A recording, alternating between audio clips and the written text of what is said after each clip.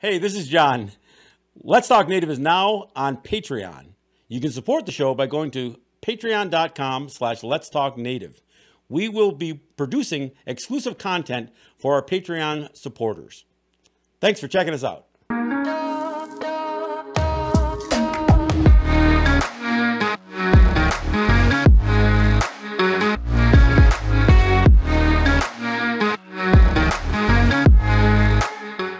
Let's Talk Native is produced at the LTN Studios on the Cattaraugus territory of the Seneca Nation. We break all the rules for Native media by peeling back the layers of assimilation and indoctrination.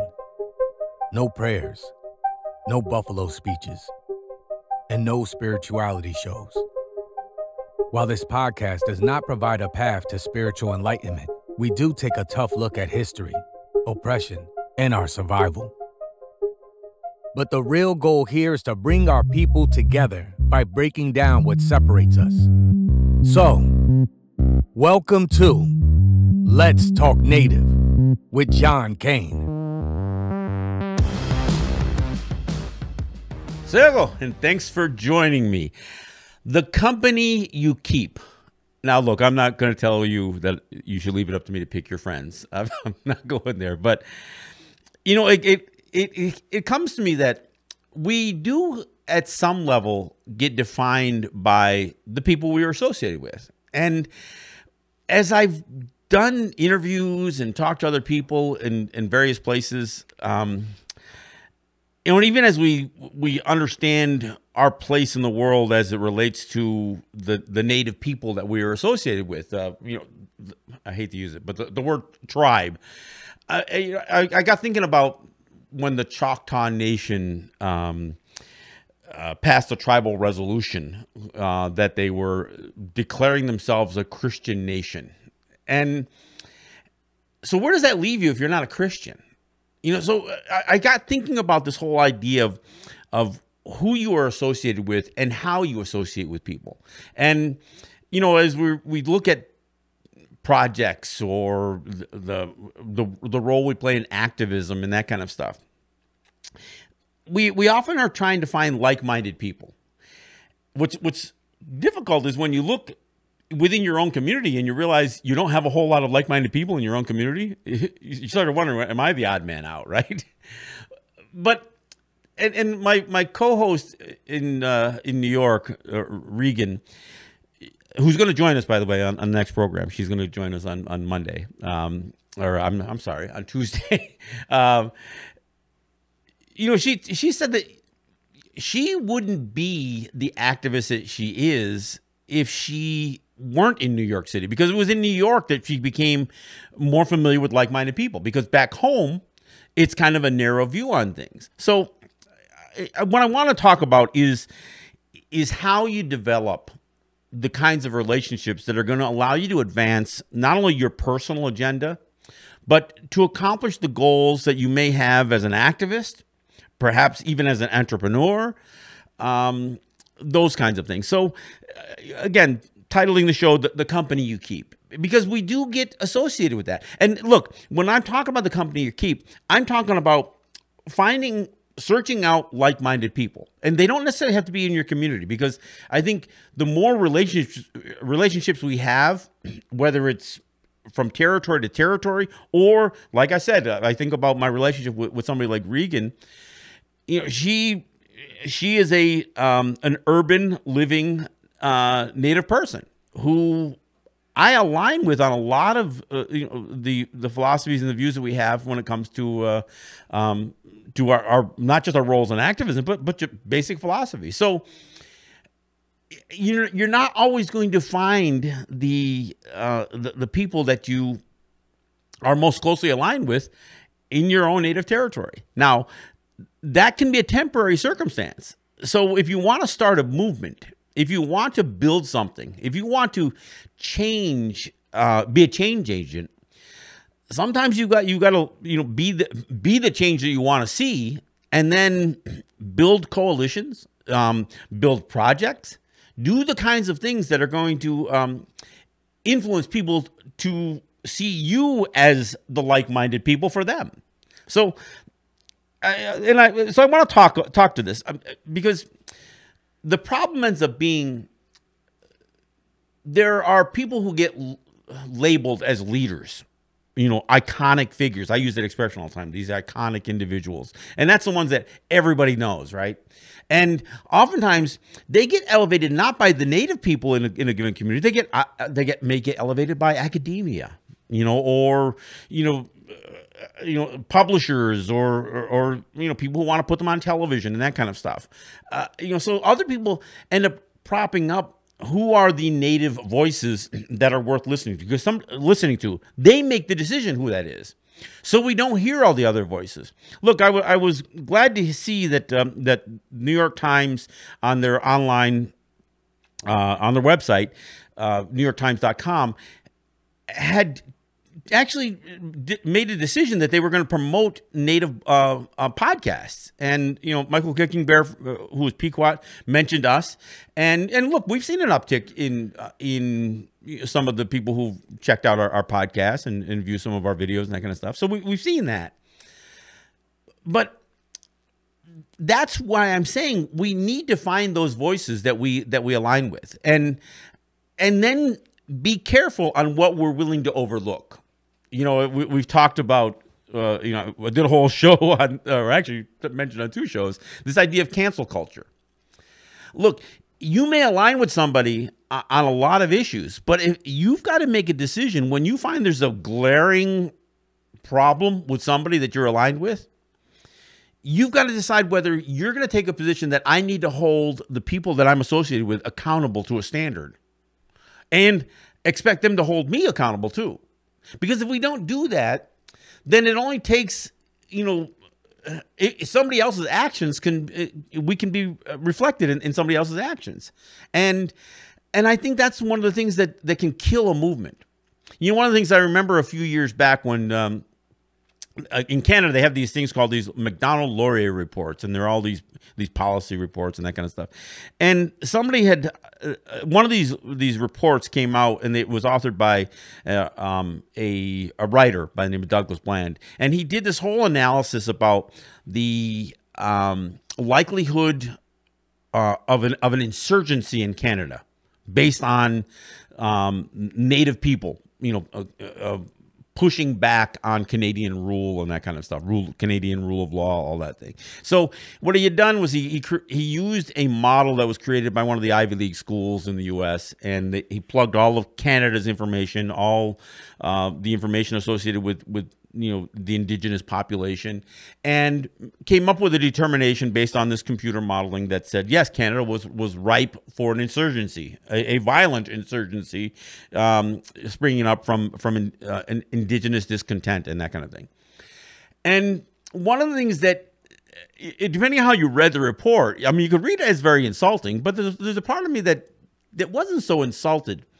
But what he was criticizing, and what he was saying, the reason that the native efforts, whether it was I Don't Know More or even some of the environmental resistance that we put up, and this is long before Land Back, 1492 Land Back Lane and that kind of thing. But what he said is that there's a lack of leadership. Now, one of the things that concerns me about leadership is that not only can, if you elevate one person, it becomes the target for those who are afraid of your insurgency, so to speak. But it also makes you a victim of the indiscretions of that leadership. I think having movements that are leaderless, and that was what attracted me towards the I Don't Know More movement, because it was literally grassroots. And as we've seen some of the more successful social justice movements as of late, we see that it's a lot of times it's less based on one or two specific iconic individuals or charismatic leaders, and more on the idea that a bunch of people are willing to show up. So I think the idea of how we approach leadership and who we are willing to follow, as well as what we are willing to follow. I know Native people really had to do a little bit of of an assessment on how much they were going to jump in with the Black Lives Matter movement, and do they need to just say no, Native Lives Matter, and get into that whole conversation, and I think enough Native people were of the same mind that I was with, saying no, we don't need to water down or appropriate Black Lives Matter and then turn it into something else. If we're advocating their movement, we become beneficiaries of that anyway. And as it turns out, we were. I mean, at the same time that Confederate monuments and statues were being toppled, so were Columbus statues. So were, Junipero Serra, conquistadors, different people who we view as anything but heroes from the Native community. Some of these figures and these statues and these images became the targets right alongside the Confederate monuments and some of the those figures that Black people loathe. So and this was so it kind of proved out, as far as I was concerned, the benefits of supporting that movement as it is, understanding that we're going to see. I mean, look, the Washington football team changed its name. Now, how is that connected to Black Lives Matter? Well, because it's a bigger social justice movement, and by the amount of Native support that went towards Black Lives Matter, and look, we're not a big population. Our movements by themselves become pale by comparison. So, but when a Native voice is lent into the Black Lives Matter movement, all of a sudden that social justice lens widens, it broadens, and all of a sudden they're saying, well, we need to be concerned about this Washington football team using a racial slur. Because the immediate thing that, when people think about a racial slur, the immediate thing that comes to mind is some racial slur geared towards Black people. Why? Because they have been such an oppressed people and have been the victims of so much identifiable racist policies and oppression. I'm not saying Native people haven't. We certainly have, but it's kind of been pushed off to the side a little bit. And our population, I mean, look, this wasn't just about oppressing Native people. This is about taking our land. For Black people, it was simply about oppressing Black people. It wasn't about necessarily taking anything other than their freedom. So there were two different things at play here.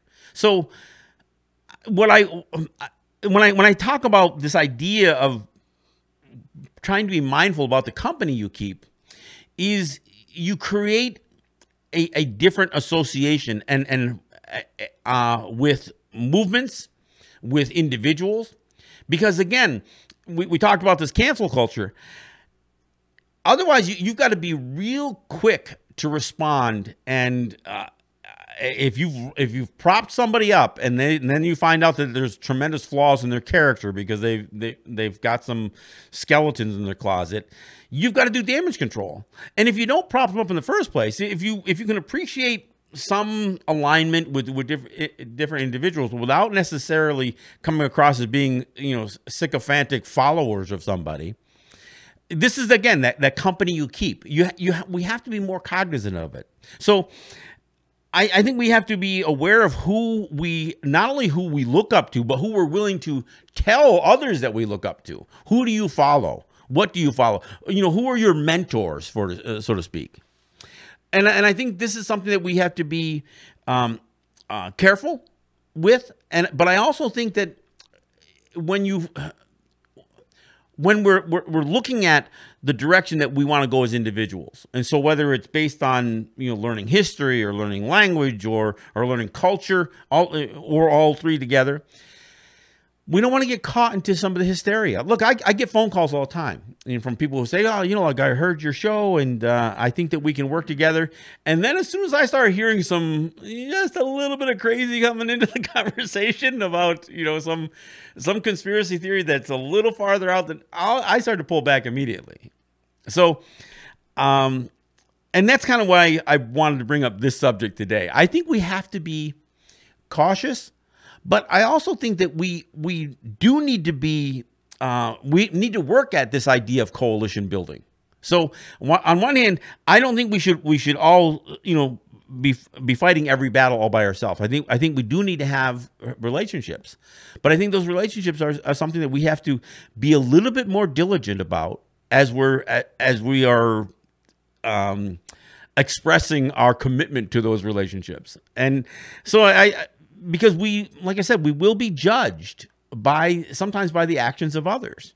And I've seen how bad some of these things go. Getting back to the Douglas Bland McDonald-Laurier report, when he was suggesting that there was a lack of leadership, which in his assessment meant there was less cohesion, I looked at it and saying, no, that lack of leadership is a good thing because there's fewer people to be targeted. And an example of this, as he was advocating, or not even advocating, as he was suggesting that the I Don't Know More movement had this momentum, and then began to describe what was killing the momentum. What he didn't recognize was there was a certain leadership that got, that was being propped up. And I think about Teresa Spence, who was that band council chief from Attawapiskat, who was doing a hunger strike at the same time that I Don't Know More movement was moving. All of a sudden, there's all this, we love Teresa and, go Teresa and, and all this other stuff. So she got propped up as a leader, even though her agenda was completely different than the I Don't Know More movement. And in fact, her agenda was, again, when you do a hunger strike, you're calling attention to yourself. And she did that. Turns out that, she was also bogged down by, by graft, I guess you will. I mean, she and her life partner were making hundreds of thousands of dollars, while most of the people of Attawapiskat were living in abject poverty. And frankly, the teepee with all its accessories was probably a better home than some of the corrugated metal and tar paper shacks that people in Attawapiskat were living in. In fact, I thought if you want to make a demonstration outside of in Ottawa on Victoria Island, don't build some luxurious teepee. Build one of those one of those ramshackle shacks that people in Attawapiskat are living in. But again, with her failure of her hunger strike to accomplish the goals that she listed as her objectives, it took a lot of wind out of the sail. So again, I think we have to be careful when we prop up individuals. And I'm, I may be too willing sometimes to take my shots at some of the more iconic leaders. And I don't want it to be interpreted that I'm jealous of somebody else's success, but I listen to the words. So when I hear, one of these recognizable, made for television, native faces and voices, I want to listen to more of what they say, because before I'm going to necessarily align myself with them or be a part of propping them up, I want to make sure that I'm not going to be disappointed. And so this is kind of what I'm talking about here. I want to make sure that the people that we're choosing to be our teachers are teaching stuff that's true and that are leading us in the right direction. I don't want to be somebody trying to suggest that I got to drink Kool-Aid later on, or it wasn't even, what was it called? Flavor Aid? I think it wasn't actually Kool-Aid. I got to think of the other, everybody calls drinking Kool-Aid because of the Jonestown thing, but it wasn't actually Kool-Aid. It was a different, I think it was Flavor Aid. Anyway, I digress. So, no, I think we need to make sure that that the people we are associated with, that we can challenge them, and that they challenge us, not to to cut our legs out, but they challenge us for growth. So these are the things that I'm talking about here when I say we need to build coalitions, but I think we have to be guarded and cautious about the company that we keep. So that's my message for today's show, and that's something that I've never really talked about before. I have people that I've known for for most of my life, and I know the people that I trust in terms of their judgment.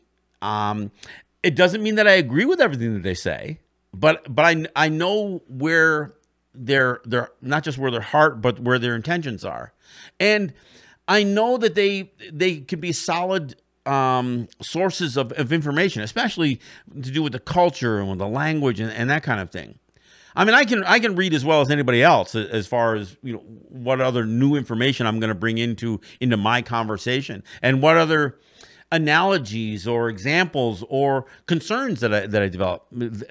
Because today I have more things that I can look at that concern me than perhaps I looked at, you know, 10 years ago. You know, when you're younger, I mean, you know, go back 20 or 30 years ago, when you're younger and you think you're a hammer, then everything's a nail, right? So you're looking for the next battle to fight, not necessarily the next problem to solve. So as you get older, now you realize that everything isn't a battle. Sometimes these things are just are problems that can be solved. Some problems are, you know, you have to push off to the side, because we have to recognize whether we as people, as a people, or our coalition, our, you know, the company that we keep, are we in a position to solve that problem? You know, and you know, it's easy to put dollars and cents to something. For instance, if you have an ambitious project and you don't have the funding for it, well, one of the problems that happens there is, you know, what are you going to do to get the funding, and what are you willing to give up for it? And you know, so how much of your soul do you sell because you're trying to advance something? This is always a challenge, and we've seen this. I mean, look, we've seen this in the tobacco business. We've seen this in the gaming industry. When I think about what native territories have given up because they think the bottom line is all that matters, I mean, look at the situation the Seneca Nation's in with, you know, with its revenue sharing, that they can't. I don't think they know how to get out of it, and in fact, they've essentially resigned themselves to this. Well, it's just the cost of doing business. No, revenue sharing isn't the cost of doing business. Fees and taxes and you know, these kinds of things that you have to pay are the cost of doing business. But if you've all of a sudden turned revenue sharing into the cost of doing business, then you've made a bargain that is probably not worth keeping. So you've got to. I guess what I'm saying is, even as we try to advance something, so whether it's commercial success or you know, even doing what we're doing here, you know, the idea of doing media and communications. I look at what's happened in the mainstream? Could I make sure that I, you know, have kittens walking across by in front of the camera so I can get more views? I mean, is that really what I want to do? I know there are some people listening out there who are saying, yes, kittens would work. No, I'm not going to do it. So what's your compromise? I mean, and are the number of views or even the number of sponsors worth selling out a little bit? These are the challenges. So again, I come back to that same, you know, the title of the show, The Company You Keep. So do we want to, as we're trying to advance something, I mean, I think there's this idea of trying to stay true to yourself, but that doesn't mean you don't change. You know, I'm not suggesting that as we go down the road, we don't learn something and we say, you know what, I think the path that I was trying to, or what I was trying to accomplish, there might be a better way to do it. And I think the idea of whether it's technology, you know, whether it's, you know, whether we think the base that we're trying to reach is changed, you know, whether because of age or because of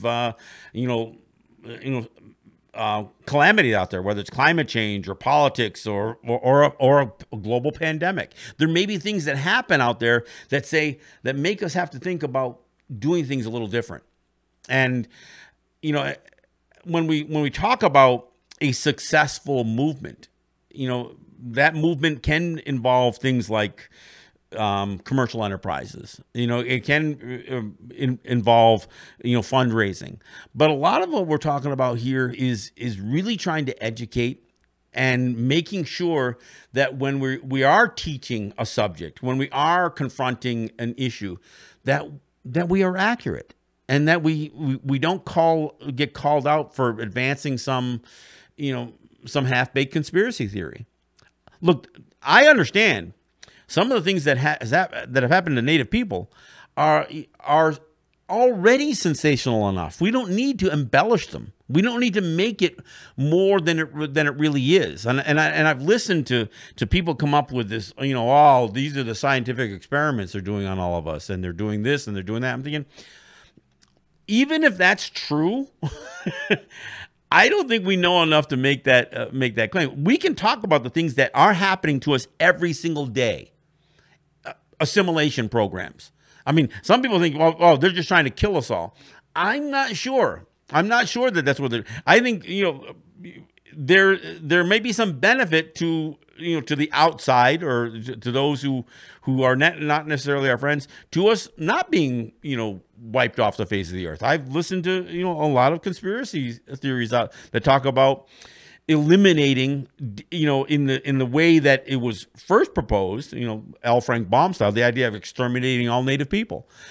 I don't think that's necessarily the plan anymore. I think that there is probably some other benefits that that our adversaries and that our oppressors have that would likely keep us around, so we can be used and manipulated by them. That's got to be more of a concern to me. Are we being manipulated? Are we being used by other people, or by people from within? So this is part of the concerns that I have. I want to make sure that if we create an organization, or if we join an organization, that they are legit.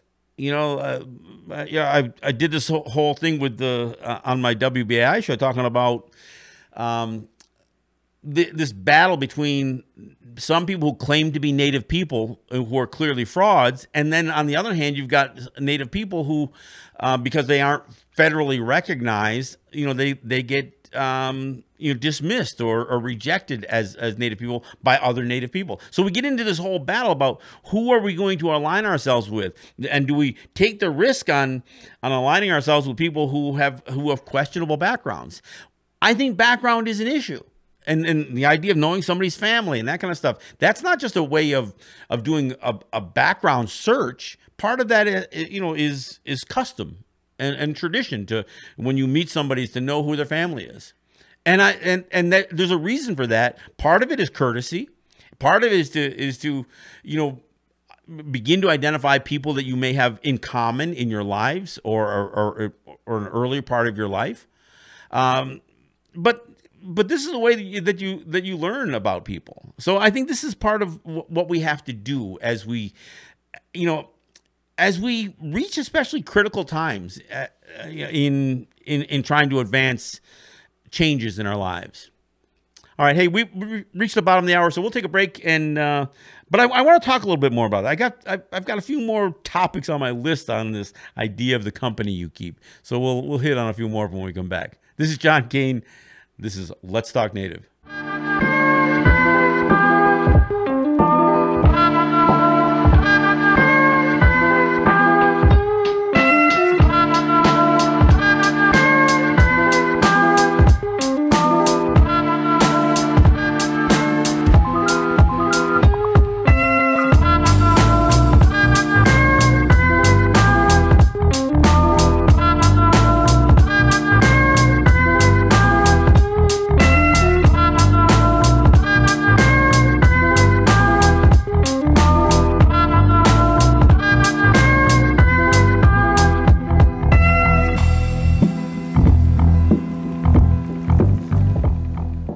All right, thanks for coming back. This is John Kane. This is Let's Talk Native. Hey, I want to give a shout out to some of my sponsors. I want to thank Ross and Ala John and the RJE family of businesses. I want to thank Eric White in ERW Enterprises and the folks at Grand River Enterprises. Before I get back into it, a couple of things. I did just get word yesterday that I made it onto the agenda of the Cambridge Central School Board meeting next week. So I am pushing that mascot issue a little bit farther. I got targeted by a few people, some haters out there who wrote some some long diatribes about me attacking the community and that kind of stuff. So it's kind of interesting, but I feel pretty confident on where that battle is going. And this is, again, you make a commitment to do some things, and for me to have stood up in Lancaster or in Neshaminy or Glastonbury or any place else where this battle over the mascots has stepped up, for me to have in the background the school that I went to still calling themselves, the Indians, and having, another stereotypical a logo and mascot. I always felt like that was baggage that I had to clean up. And I would have felt like I was being hypocritical if I'm going to other people's schools, even if it is on invitation, and never addressing it or confronting it in the school that I went to as a youngster. So I just wanted to throw that out there, and we'll keep we'll bring it up from time to time on where some of these issues go. All right. So in talking about the company that you keep, one of the things that I've talked a lot about is voting, right? And how inappropriate it is, for us to vote in the non-native elections, or that's my view, and why I don't do it.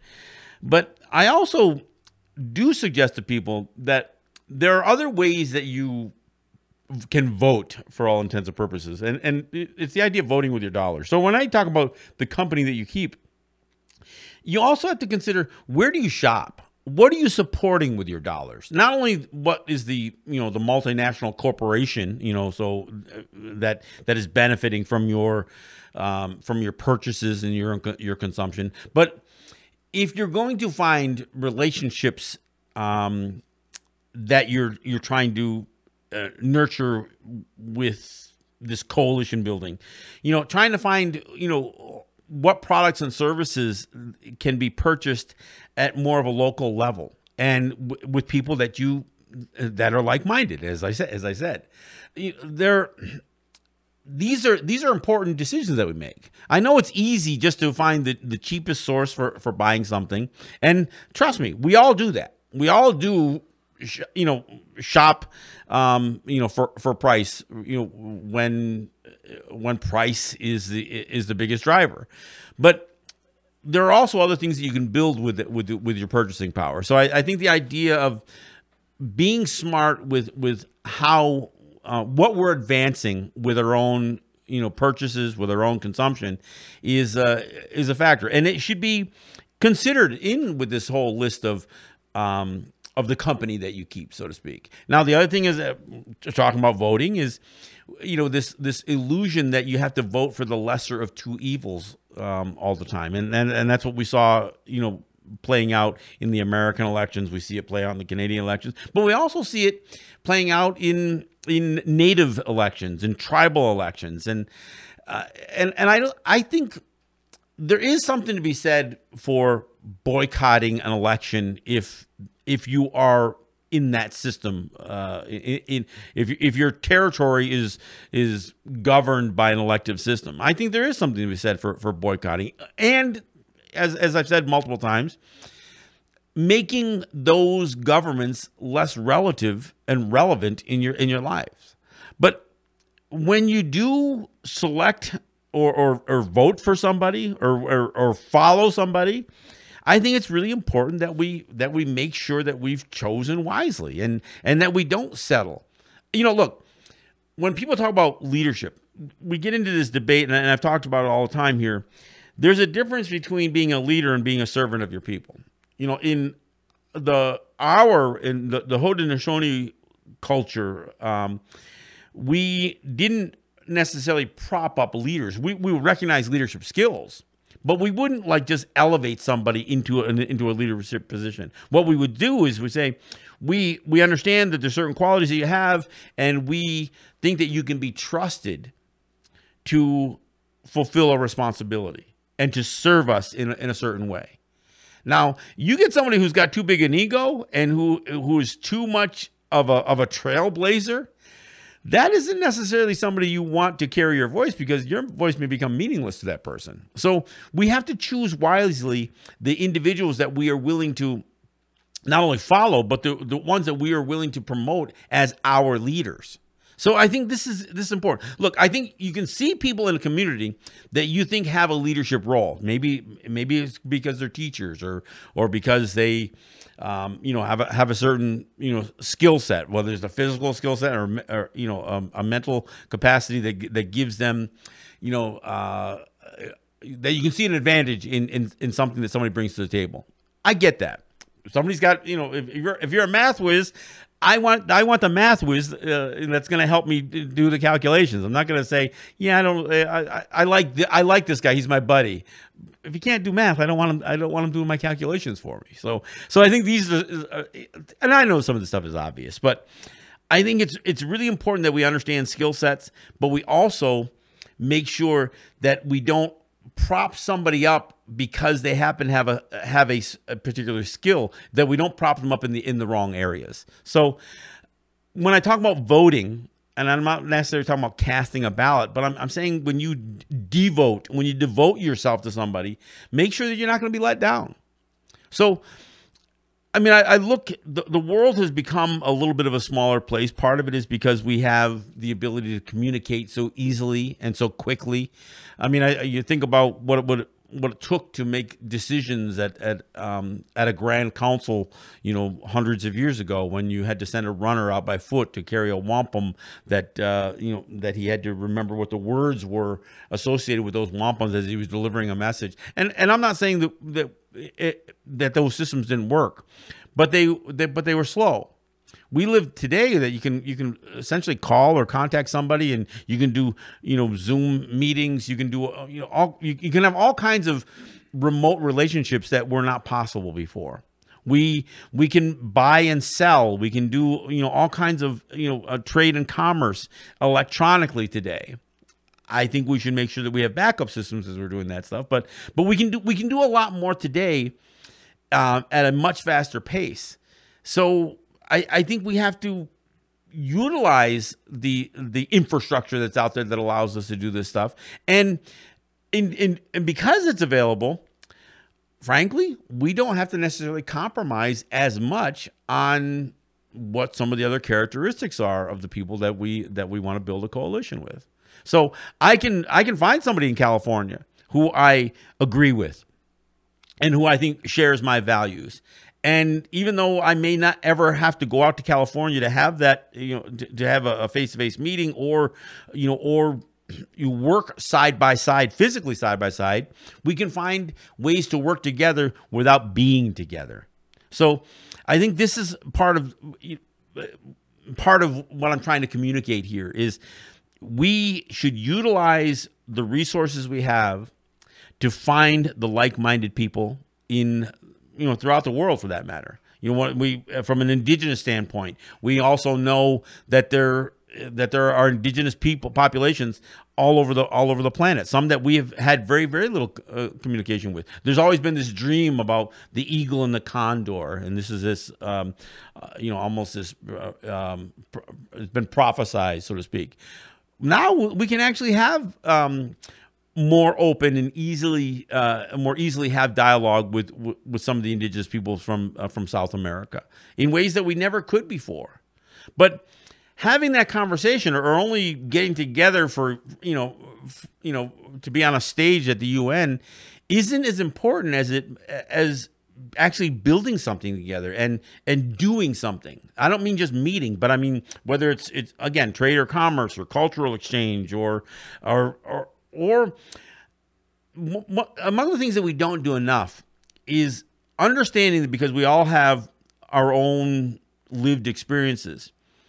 When we do confront a problem, finding out how somebody else might have addressed that problem. We might find that somebody in a very remote part of the planet, someplace that we're not that familiar with, has come up with better solutions on how to deal with an oppressive government, for instance. I mean, look, the United States isn't the only government that's oppressive. It may be among the most, but China is certainly a big power. So how do some of the indigenous people deal with that? How do they insulate or isolate themselves from such an oppressive power? I think these are some of the things that we can now have access to have some of those conversations.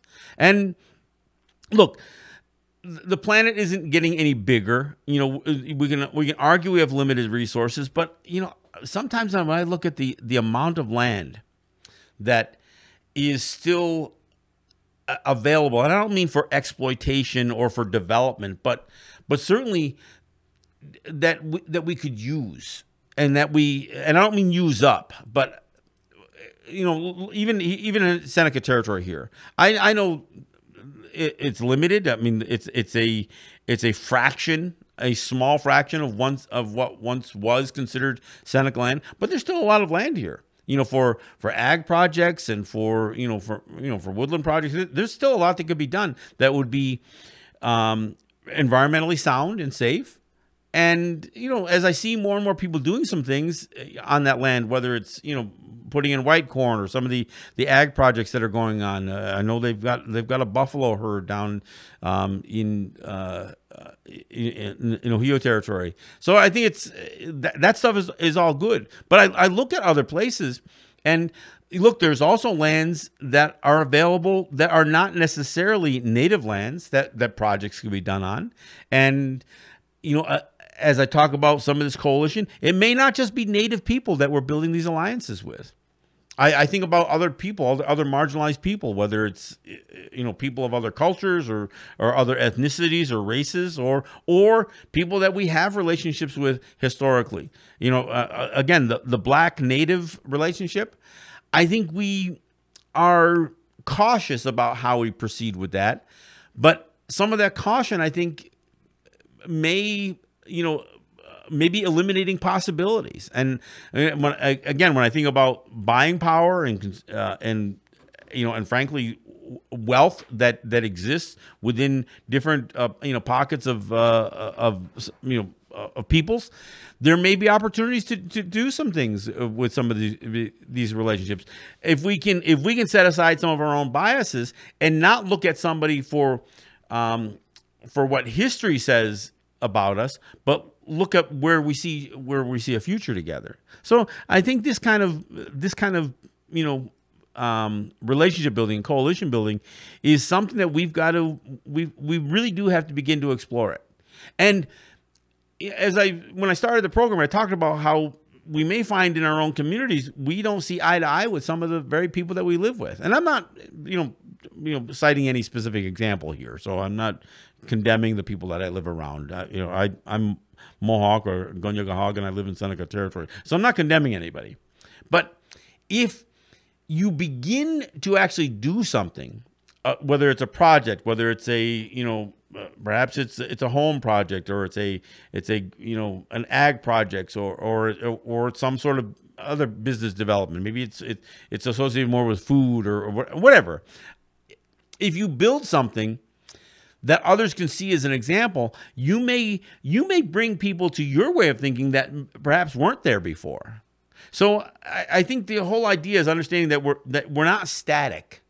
I mean, we are all, you know, somewhat dynamic. We're all moving, and you know, what do they say? They say, you know, change is inevitable, but improvement isn't. You know, you can actually you can change for the worse or change for the better. So, but I think we have to caution against sensationalism, and I think we have to, you know, have realistic expectations on what we can accomplish, and realistic expectations on what we can have for each other. Look, if we're trying to build a brand new skill set that doesn't exist in any of us, we're going to stumble sometimes, and I think it's important that we try to identify who are the most likely to succeed in fulfilling a responsibility. And as we do that, we'll learn together. We'll learn together on how to, you know, build the perfect mousetrap. You know, how to, you know, how are we going to deal with energy and needs in the future? How are we going to deal with some of the environmental concerns? Look, it's easy to say you're against a bunch of things. So if you're anti-fossil fuels as you're driving your car every single day, are you prepared to begin the process of weaning yourself off of that? You know, and what will that entail? You know, are we prepared to, to ride a bike more often, or whatever? And how do you deal with that when the weather gets cold? I mean, so do we begin to have lifestyles that are a little bit more adjusted for the seasons? That's how we used to live. We just don't live that way anymore. Why? Because we can have an orange, any day of the year because the grocery store has it, and so we can go out there and do that. We've learned that we can, build a big house and we can live as comfortable in the wintertime and do many of the same, activities in the wintertime as we do in the summertime. We don't adjust for the season. And frankly, that's taken a toll on everything from our diets to our health, but also to the level of consumption that we have. And by consumption, I mean energy consumption, food consumption, the idea of buying needless things. So I think as we develop these strategies for what a future life, I mean, I get asked this question all the time. Well, what do you see? What do you see the future as? How do you see Native people in 20 years, 50 years, 100 years? Well, I probably won't see anybody in 100 years, but if you were trying to advance a future, what would that future look like? And are you keeping in mind what's relevant in your life today? I mean, are we taking into account climate change? Are we taking into account the level of consumption that's happening on a global scale is unsustainable? So how do we begin to prepare? Because I think, like I said, change is inevitable, but preparing for it isn't.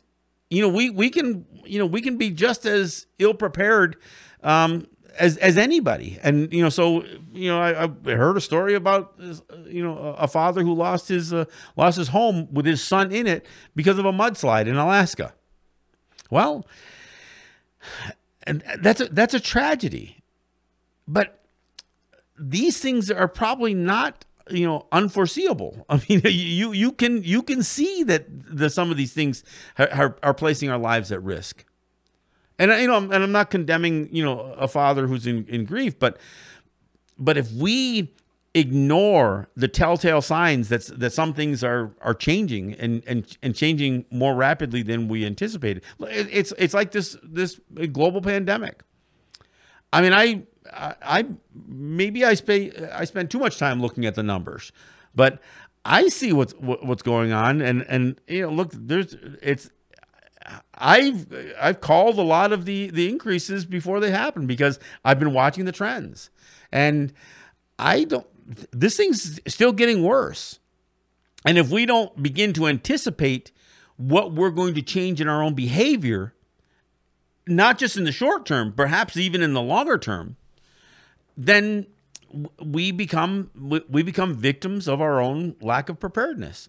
So I think this is why we need to make sure that we communicate clearly and properly with each other, so we can understand who we are best suited to have these bigger commitments with and to. And look, and this can be interpersonal relationships, but it's also can be, again, how your families interact with each other, community building, nation building, and again, coalition building as it relates from territory to territory. There are a lot of people selling selling something, and some of the bills of goods that they're selling are not what they're cracked up to be. So I think we have to be careful. I think as people offer something, to help, I think you have to understand what they want out of the deal as well, and make sure you're not giving something up, for something for nothing, so to speak.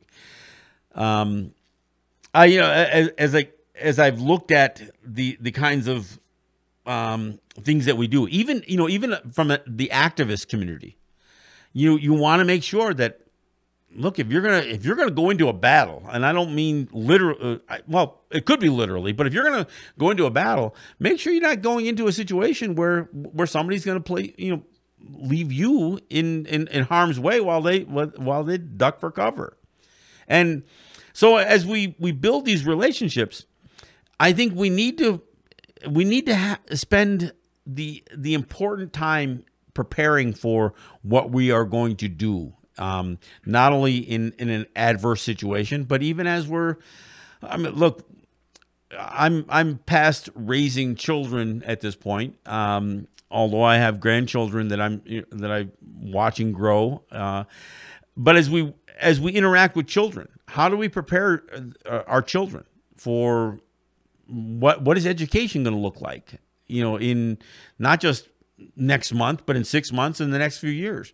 I think we're seeing a lot of change on how we evaluate. There's a lot of talk about canceling student debt in the United States because there was this big push that everybody had to get a college education. And then it turns out that there are people with PhDs who can't find work. So are we going to reevaluate what that kind of education means and looks like, especially as we pursue education for the purpose of a career? That's not the only reason to get educated. I mean, I think there's a lot of reasons to go to college and to travel and to learn things. Some of it's about personal fulfillment and broadening yourself. But we also at some point have to realize that we have to, if we want families, we've got to feed them, we've got to house them, we've got to clothe them. So how do you do that in a way that doesn't feed into the overconsumption model that exists, throughout the globe right now? So I think these are some of the things that, and look, I know I'm talking about generalities, but I really came to think before the show here how important it is that we give a stronger look to what our relationships look like, and as we partner with people, as we again build coalitions. Look, I know even in some of the conflicts that I've been involved with, you gotta be wary of the people that are gonna have your back. I always assess. For one thing, I want to be the person that somebody can rely on, but I also know that in a situation, I want to know that I've got people that I can rely on. Worst case scenario. I mean, and I don't strive to be in that worst case, but in that worst case scenario, it's nice to know who are the people that you can count on. Who's going to look after your family members? Who's going to make sure that if you become impetuous, if you get caught up in the moment, that they can pull you back, they can ground you. We oftentimes can get really caught up in the moment, and especially when we get into a physical confrontation or something that evokes strong emotions. Sometimes we need to have the people next to us who can help us gain our own bearings and our own perspective, as we in turn do for them. So I think this is what I think it's really important that people understand yourself, what your goals are, and how to align yourself with other people that you have shared goals with. I think it's critical, and this may not seem that important today at this moment, but as I see the future, as I see where I'd like to see Native people go, and how we will live in the future, I think it's not about trying to create this grand sense of unity. I think we've got to find the pockets of people that we share common thought with, common goals with, and try to develop some success within those groups, not to the exclusion of others, but perhaps with the hope that as we demonstrate success, people will become like-minded like us, not necessarily trying to jam round pegs through square holes, but maybe we wait till some of those people, shave off a little bit of those corners, so to speak. So anyway, that's my message for today. Let's try to make sure that the company we keep is sustainable, so that we can be sustainable. So I want to thank you for listening. This is Let's Talk Native with John Kane. We'll see you next time. Nyaweh and Ona.